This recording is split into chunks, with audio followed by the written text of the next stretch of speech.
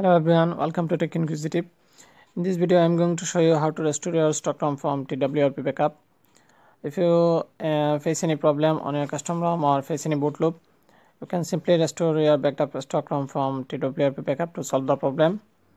So for this first you need to backup the stock ROM, and I have given a link in the video description on how to backup your stock ROM. First of all, check out this, and to restore your stock ROM, go to wipe option, go to advanced wipe, and from here select Dalvik or add cache, system, data and cache. You don't need to select internal storage or micro SD card, only select Dalvik or add cache, system, data and cache. Then swipe to wipe.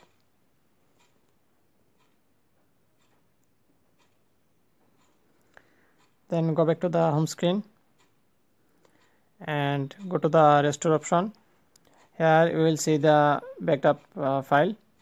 Click on this and all the partitions will be selected by default. You don't need to do anything. Then swipe here to restore. This will start the restoring process. It will take a few minutes depending on your phone and the backup file size.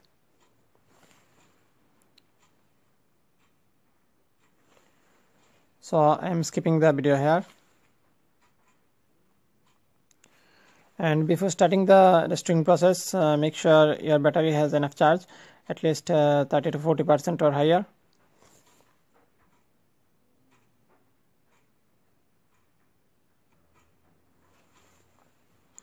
It's almost done, 97% completed.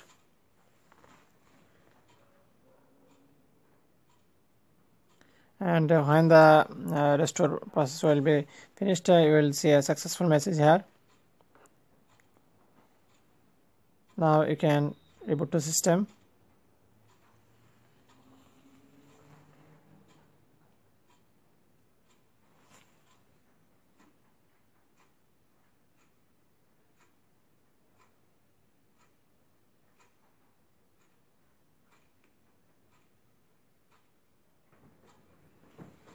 And here we go. Now you can complete the setup wizard. If you don't restore the data, you have to complete the setup wizard.